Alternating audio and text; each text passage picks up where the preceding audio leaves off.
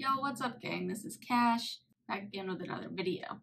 Today I'm going to be talking about how scientifically, yes, scientifically, it's possible to be non-binary. Y'all ready? Let's get it!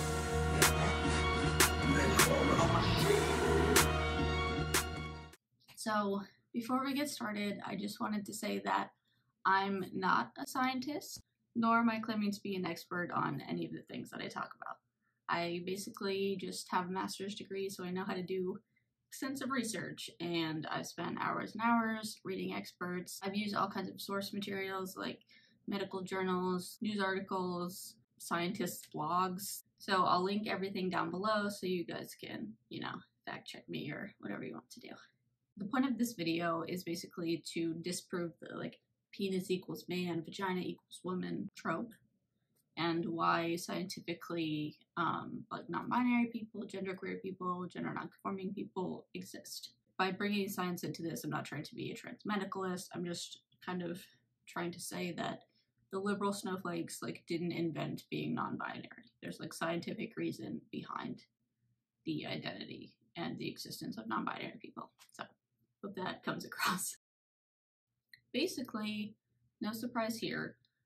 The idea that there are only two genders and that sex and gender always correlate is a modern, mainstream religious creation. Historically, there have been societies that have, always accepted more than two genders, like the Mahu of Hawaii, for example, and two-spirit individuals from various Native American tribes. Unfortunately, once colonists and missionaries arrived to these places and influenced these societies, people who didn't belong or fit into a traditional gender role became ostracized from society.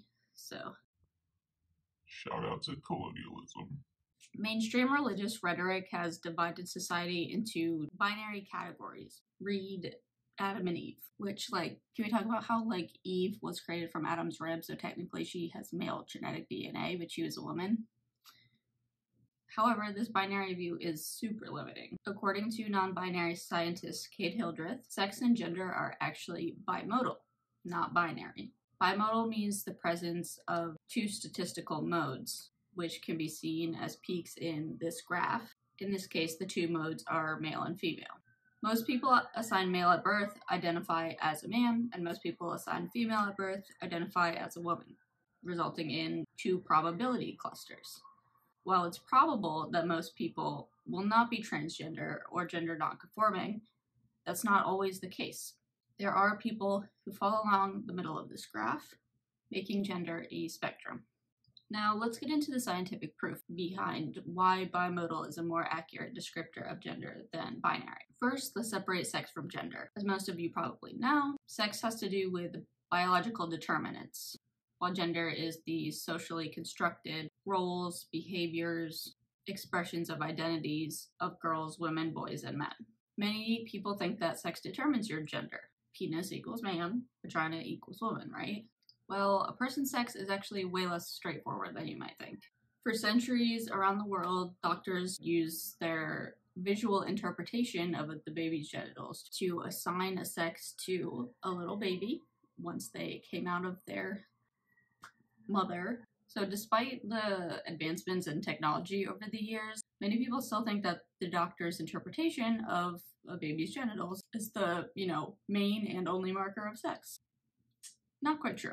There are actually many markers of sex. I got this specific list from the scientist I was talking about before, Kate Hildreth. First on this list of markers of sex are, yes, external genitalia, which, are visible outside the body. However, in newborn humans, external genitalia are extremely diverse in size and shape. Until about week 7 or week 8 of pregnancy, every baby has what's called a genital ridge. All sex organs come from this genital ridge. So at the time of birth, a newborn's genitals are labeled as male or female by the doctor, even if there is the presence of ambiguous genitalia. Basically, the penis and vagina don't exist as a binary, but as a spectrum that includes the following: full-size penis, small penis, micro penis, clitoromegaly, I don't know how to say that, also called a pseudopenis, an enlarged clitoris, or a standard-sized clitoris. The more you know. They can be ambiguous. That makes it a little bit more difficult to place a label on it, especially at birth. In a few places like Ontario, Canada, 11 US states, and Washington, D.C., non-binary or gender unspecified options now exist, but that's not the norm. Another marker of sex is internal genitalia, such as the uterus and cervix, as well as the gonads, which are the testes or ovaries. Internal genitalia and gonads aren't the same in every single person. Some intersex people have a visible penis and ovaries, or a visible vagina and testes. There are almost countless possible combinations. According to Amnesty International, around 1.7% of the population is born with intersex traits. That's the same amount of people who are born with red hair. While not all intersex people are transgender, sometimes because of a doctor's discretion, they can be misassigned a sex at birth, while they internally experience different hormones or genital markers from their assigned sex, which makes them have a different gender identity than the one they were assigned.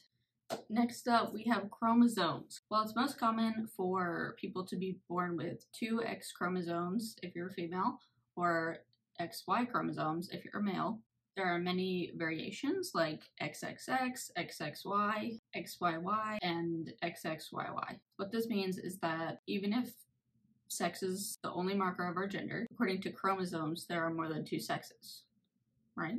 According to the American Association of Obstetricians and Gynecologists, some fetuses do receive chromosomal testing, but this usually only happens if either of the parents have abnormal chromosomal structure or have genes that make the baby at high risk for things like Down syndrome or cystic fibrosis. Since some of the chromosomal tests are kind of invasive, a lot of parents just choose not to have them. So, not everyone's parents tested their chromosomal sex. So you saying to a trans woman oh, you're genetically male. You don't know her chromosomes. Up next, we have hormones. Hormone secretion varies within and across the sexes. Scientists have basically determined that all humans have levels of estrogen, testosterone, and progesterone, and their differences between males and females aren't as prominent as people may think. During infancy and prepubescence, hormone levels kind of stay equal among everyone, so there's not a lot of, physical differences between a little girl and a little boy. If they're wearing the exact same clothes and have the exact same haircut, you'd be like, I don't know which one is the girl and which one is the boy, right? During puberty, sex hormones, which are estrogen, testosterone, and progesterone, become weighted toward one end of a spectrum, which helps in the development of secondary sex characteristics, which we'll discuss next. Interestingly, though, in developed adults, estrogen and progesterone levels are, on average, similar between males and unpregnant females. Non-pregnant? And while testosterone does exhibit the largest difference between adult males and adult females, heritability studies have found that genetics, having X versus Y chromosomes, only explains about 56% of testosterone levels in someone, suggesting that there are many other factors in hormone levels. It's not just based on your sex. Okay, next up we've got secondary sex characteristics. These are basically things that appear during puberty but aren't involved with reproduction. Things like Adam's apples, breast size, having a higher or lower voice. These aren't always a reliable marker for sex though. For example, some women are hairy, and then I know some guys who are super fair and blonde and look like little naked mole rats, so. Also, according to the Cleveland Clinic, gynecomastia is the enlargement or swelling of the breasts in males. It's most often caused by elevated estrogen levels in males, but it's not as uncommon as you might think. Next, skeletal structure is also a marker of sex. If you've ever seen Law and Order or some other crime show, you know that often based on someone's skeleton, if a body is decomposed, they can tell if it was a male or female. Judging by the height, they can get a good idea. You can see the differences in the pelvic bones, the jaw bones. A male's brow bone is usually more pronounced than a woman's is. This is why facial feminization surgery is often common with trans women, to get their brow bone shaved. The bones in your legs and arms are usually a little bit thicker if you're a male. Oftentimes, trans men aren't as tall as cis men. But once again, gender is a bimodal probability. Males are likely to be taller than females, but there are some very short cis men and some very tall cis women. All of these are probabilities. It's not a guaranteed thing. Why can I be taller though? Next up are levels and types of gene expression. Genes dictate the proteins made by the body. For example, the presence of an SRY gene produces the testes determining factor, and this gene is found on the Y chromosome. Remember, females usually have XX chromosomes and males usually have XY chromosomes. Mutations in the SRY gene can cause Swyer syndrome. SRY gene mutations that cause this type of syndrome prevent the production of the testes determining Y protein, or result in the presence of a non-functioning protein. A fetus's cells don't produce a functional sex-determining region Y protein will develop a uterus and fallopian tubes despite having a typically male karyotype. In simple terms, the SRY gene and the testes determining factor aren't always super straightforward. And again, just by looking at someone or knowing what genitals they have, you don't actually know their internal genetic makeup. The last marker, I'm sure you guys are like, thank God, is brain structure. Both brain structure characteristics and brain activation patterns vary by sex. According to Northwestern Medical Group, there's not really a male brain and a female brain. There are slight differences, however. Male brains are 10% larger than women's, which, according to science, has absolutely nothing to do with intelligence. Also, the inferior parietal lobule tends to be larger in men.